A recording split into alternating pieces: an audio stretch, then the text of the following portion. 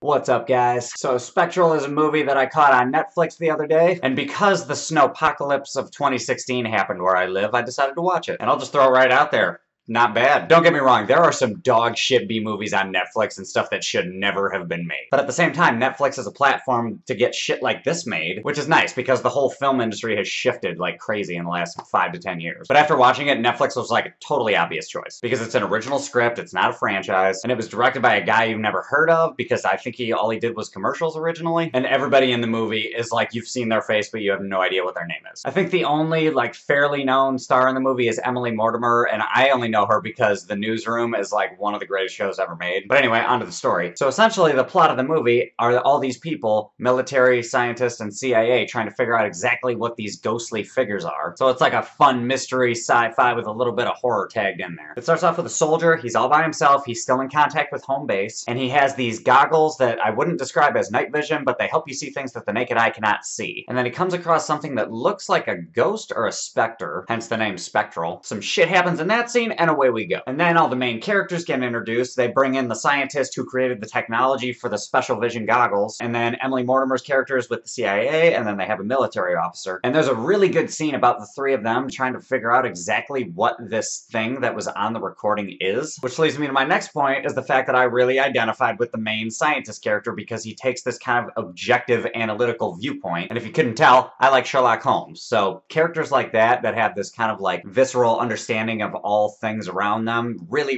makes me like the movie more. Because everybody's got their theories, and the scientist is like, okay, we don't have enough data. And he basically points out how everybody that's looking for an answer is biased in some way. Like the tech support guy is looking for a glitch because that's what he's paid to look for. And the CIA agent is paid to find the enemy, so they're thinking it has to be the enemy. And that's a great analysis of like how people function. Because a lot of people just need validation as soon as possible. Like it's just human nature. And they also like to feel like their job is important, so they find the thing that's closest to them. Meanwhile, over here in reality world, if you only have half the facts, and those facts may or may not be wrong, you're not going to make the best decision possible. So I really liked that guy's dialogue exchange in that little scene. And the movie's structured very well too. Like it's got a typical 3-act structure, and each structure has like X amount of beats in it, so there's always something happening. So the movie was constantly like riveting, and it had my attention the whole time. After the first half hour of the movie, it felt like I just watched like an hour and a half, and I'm just like, holy shit. Like the movie's very dense, and I thought that was cool. However, the density of the movie kind of led to a couple negative things, but I'll talk about that later. Another thing I liked was the CGI. Now, I've never worked at a CGI company. I'm not like a guru when it comes to that kind of thing, but when something looks as real as humanly possible, that's how I judge whether or not the CGI is well done. Now, part of the issue with that is that nobody's ever seen things that look quite like the things that you see in the movie before, so there's no real way to tell how realistic it could or could not look. But to me, it looked aesthetically pleasing to the rest of the movie, so I was like, that looks fucking sweet. All the action scenes were really cool. They were a little bit predictable though. Like the director did a good job of building the tension and the suspense, but you kind of knew where that suspense was going, if that makes any sense. And just overall, I liked how everything about the specters was revealed throughout the movie, like how they get more and more evidence. Like the more you figure out, the more interesting the story becomes. And the music was pretty decent. Not like super special, but it was good. However, as much as I enjoyed the movie, there are some negatives. First thing, they don't say exactly when the movie takes place, and it felt like at the beginning of the movie, it was maybe like 2 years in the future. By the end of the movie, it felt like technology had progressed like 40 years, which I thought was like really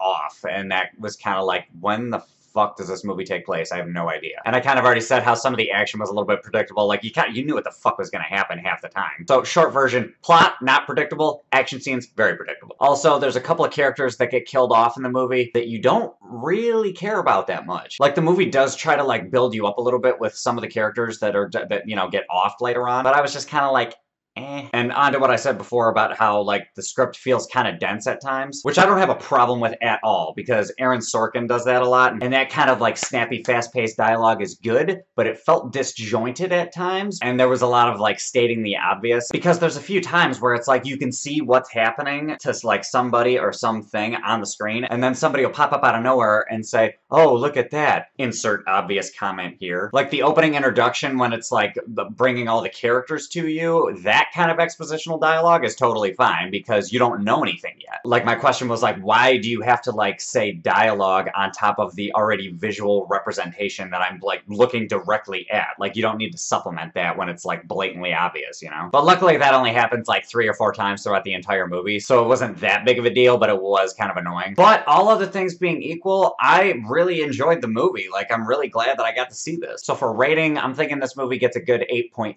Is it a great movie? No, not particularly, but is there a lot of good shit in it? Yes, of course there is. For being a fun little sci-fi movie that I basically got to watch for free, like, yeah, I would totally recommend this for everybody. But enough of my thoughts, what are your thoughts? If you saw the movie, drop me a comment, let me know what's up. And if you like this review, drop me a like, subscribe, do all that other shit, and I will catch you guys later.